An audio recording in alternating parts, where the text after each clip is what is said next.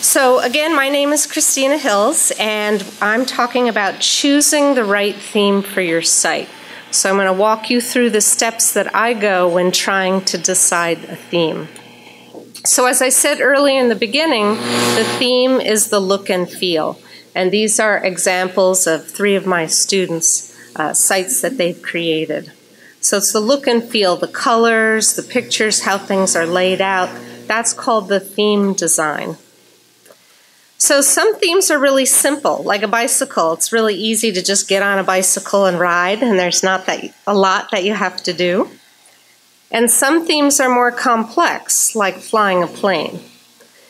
I find with beginners, sometimes they jump to the complex ones and then they get overwhelmed and they give up. So my goal is to not have anybody ever give up.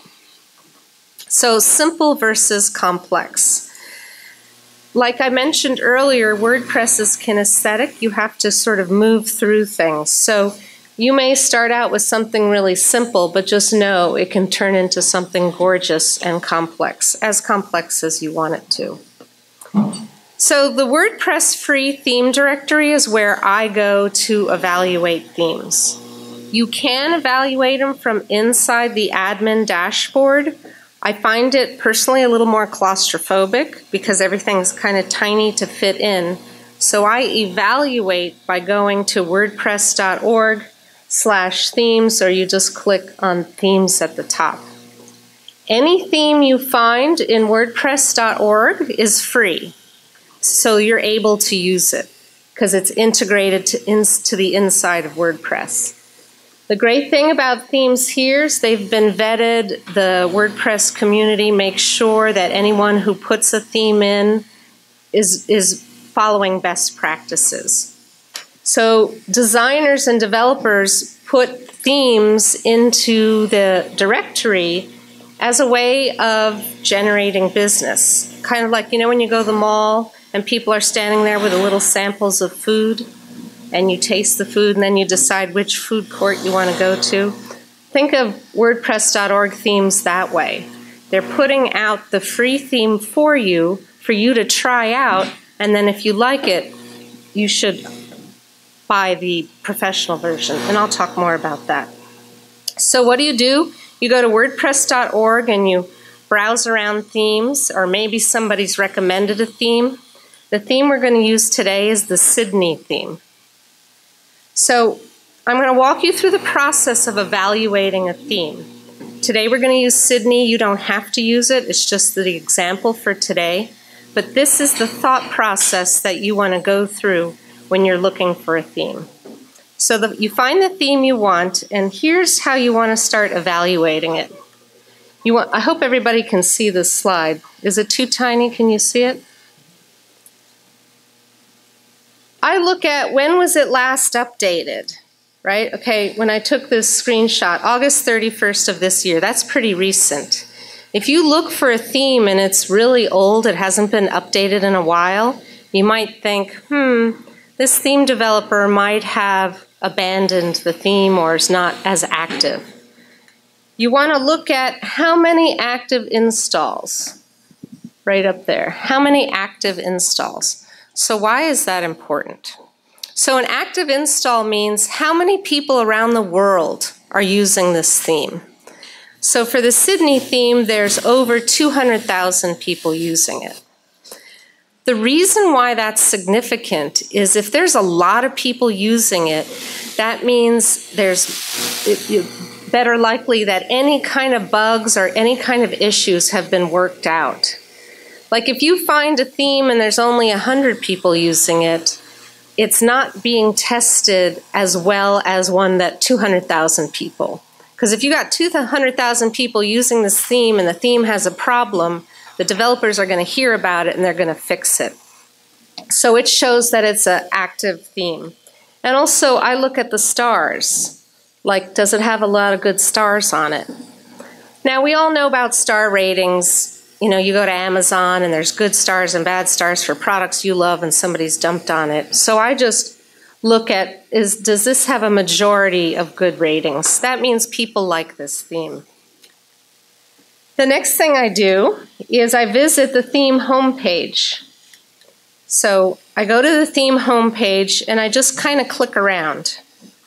And I want to see, do they have a demo, right? So you want to find the demo of the site. So here's the demo of the Sydney theme, and I took a big screenshot. Excuse me. So why do you want to look at the demo? The demo helps you first off to see, do you like the way they've designed this theme? Do you like how it looks? The other thing the demo does is it gives you a guideline when you're building your site of how you can make yours look, even if it's not exactly the same. So I always try to have the demo up. Excuse me. Then I browse the documentation on the developer's site. So when I say browse the documentation, don't fall asleep and say, oh my gosh, do I have to read all this documentation? No, just click around and know that they have documentation. Someone once recommended a theme to me. It was a new theme. They said it was really awesome. And because I teach beginners, I looked and they had like no documentation. So I said to myself, this might be a great theme. To me, they don't have enough documentation right now, so I'm just going to wait. If they've got documentation, that shows they've put effort into it, right? You want to pick a theme that people have put effort into, because then you can find your answers. And do they have a premium version? Meaning, could I upgrade to a paid version? Now, why is that important? It's important because if they have a paid version, then they've got a business model that's shown that they're making money, they're offering it for sale, and they're going to be around a while. It's a real bummer when you pick a theme, you fall in love with it, and then the theme disappears, the developer's moved on to something else, and they're no longer interested in that theme anymore. So by having a pro version, it shows that they're in business and they're going to stick around. You know, do you have to buy it right away? No. You should try the theme out and see if you like it. And then evaluate how active their forum is. So go look at the forum and see, are people posting and are people responding? When I'm evaluating a theme, at this point, I'm not reading a lot on the forum.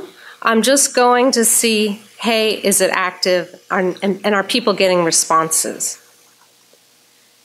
And let me just say one more thing about support forums.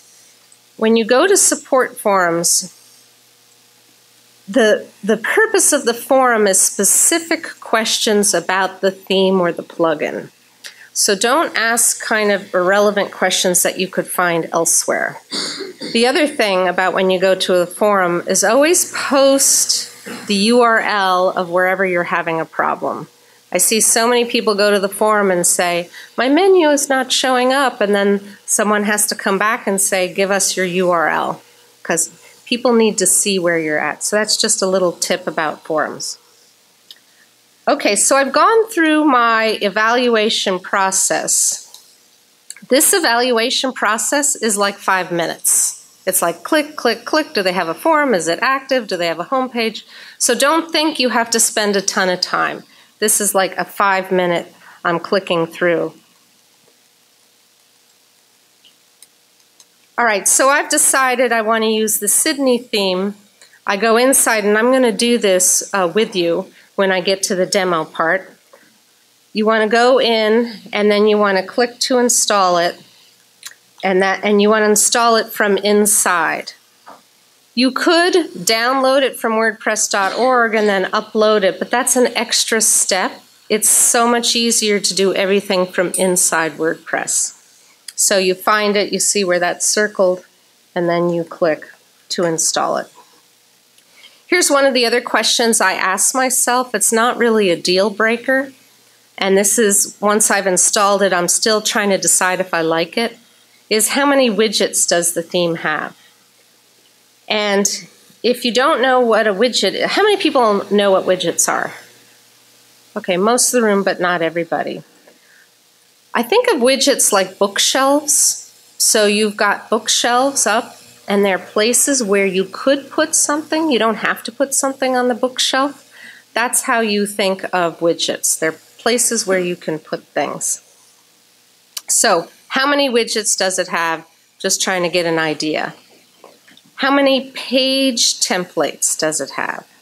So what does that mean? Remember, we have blog posts and we have pages. Posts are the blog, like your diary. Pages are like your About Us, your Contact Us, your Services page. And this, again, is not a deal breaker, but it's nice when it gives different options. Meaning, maybe you want a page that has a right sidebar, or a left sidebar, or sidebars on both right and left, or no sidebars. These are just different options. Again, this isn't a deal breaker, but it's nice to have. And here's the thing about WordPress. If it doesn't have something, it can always be added on. You can always get into the code and add it on, but I'm not going to go into code today. Then I always look for examples of people using the theme. Now, sometimes that's a little bit harder, but maybe the developer has a showcase of examples. So here are two of my students who've used the Sydney theme. And then here's a couple more using the Sydney theme. And notice this one has this big, bold homepage like these others, but this gal decided to do hers a little bit different. So often a question I have is, boy, if I get an off-the-shelf theme, is my site going to look like everybody else's? And the answer is no. You can make it unique to you. So again, spend time on the demo site. And then if you like the free, buy the pro. So why am I encouraging you to buy the pro? Is because the pro will often come with more features. And also, the pro is usually not that expensive. And so by buying the pro, it helps the company stay in business. It's under $100. If you're making money from your site or getting value from it, I definitely recommend buying the pro. And often there's a feature you'll want. And you might not know that yet when you're using the free one. If you find a site that you like and you want to know what theme are they using, you might want to write this down. wpthemedetector.com. wpthemedetector.com. You go there and you put in the URL of the website you like, and it will let you know what theme is being used or what plugins. If it's using a custom theme that a designer built for them, it'll let you know. I'm a big advocate of using the off-the-shelf themes because if you get a custom design theme, now this statement really depends upon who you are. So if you're a big agency, you've got a big budget, hiring web designers is an awesome thing. If you're on a shoestring budget, starting out, you don't have tons of money to to spend, to invest, start with off-the-shelf. Because off-the-shelf themes has a huge community using it. And your site's going to change over the years. So I'm just showing you some screenshots of my site over the past 10 years, how it's going to change. So know that as your business grows, as time goes on, as you add more stuff, maybe your business shifts and changes a little bit, your site's going to look different. So that is common. So when picking a theme, you want to go with a reputable company, right? Like I showed you, go to wordpress.org, see if it's got a lot of users, look at the popularity, evaluate the theme demo, evaluate the documentation. Do they have it? Do they have videos? If you're a video person, maybe you want to see videos. If you like to read, maybe you want more written documentation. Does it have good support? Meaning, are they answering questions? And don't let price be a deciding factor. When you think about getting a design for under $100, it's pretty amazing, or $30. So definitely do buy the pro and just try it out. Sometimes I have people say, oh, should I pick this theme or that theme? I say, have you tried it? They say, no. I said, just try it out. So that's a great thing about WordPress. You can just try stuff.